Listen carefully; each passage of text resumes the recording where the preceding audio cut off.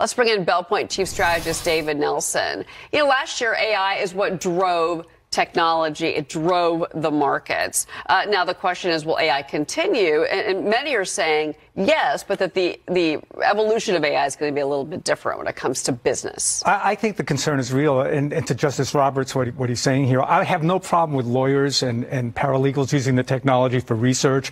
But the last thing we want is artificial intelligence being the final arbiter of justice. We certainly don't want that. I think, the AI theme is going to continue in 2024. But I think the real data set of opportunity is really the thousands of companies that will embrace this technology to enhance their top and bottom line. It's already permeated through the industrial complex. Companies like John Deere, General Motors, Delta Airlines are all using AI to either bring new products to the market, manage assembly lines, or even logistics. Yeah, well, and that's when you see regular, but value companies, your Deere, your Walmarts use AI. That seems to be the next.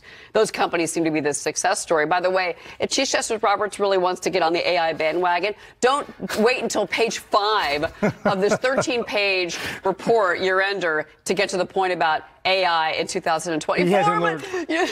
He hasn't learned what we've all learned. Is to throw it into the model and get the bullet points right at the top of the page.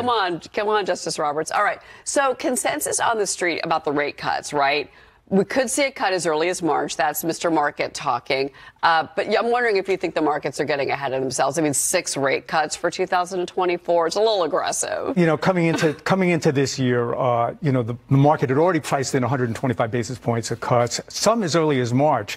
In fact, Goldman Sachs capitulated last week. They moved up their timetable to March. It may not come on the schedule that everybody looks at or is counting on. The VIX coming into this year was at low levels, just above 12. Mm-hmm. That shows me there's a lot of complacency and a lot of people pricing things in. And the sentiment has shifted over the course of the year from being, bearish at the beginning of 2023. Everybody's coming in a raging bull.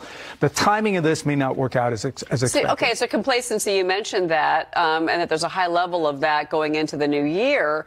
But, I mean, are we saying that we're going to have like a rough first quarter for the markets? Is this the red numbers today a sign of things to come? I'm pretty excited about the prospects for the new year. Even artificial intelligence is going to give us a productivity boost that's going to permeate throughout the entire market. That's going to afford the market, or at least support the current multiples that are there. Mm-hmm. Okay. All right. Buying. What are you buying? Do you have like a little All right. So into that theme list here, with rate cuts, I think are coming, no matter what. They are coming. And that's going to be good for gold. It's certainly going to be good for gold. We're over 2,000 though on gold. I think gold did okay. The stocks didn't do okay, but gold did okay.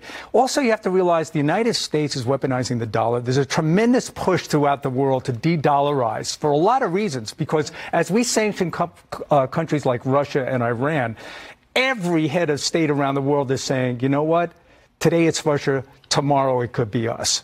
So we want to move to some other asset class. Now, that doesn't mean the dollar is going anywhere anytime soon, but I think gold will do well. My pick in the space is Newmont Mining, which was down 17% last year, but I think it's going to return to growth, 38 and 48% respectively, top and bottom line growth. I think you make an interesting point about the fact that other countries, and this theme came up in 23, is that other countries now are starting to trade in denominations that are not the dollar. They're using currencies, whether it's China or India, or BRICS. They're saying, okay, enough with the dollar. If you're going to weaponize the dollar against me, to your point, then we're going to go somewhere else. That is worrisome. I agree with you. Why shouldn't China and Russia obviously have a vested interest to deal with each other, but right now China is 25% of the exports of oil for Saudi Arabia. There's a lot of push for them to conduct that transaction in something that's non-dollar.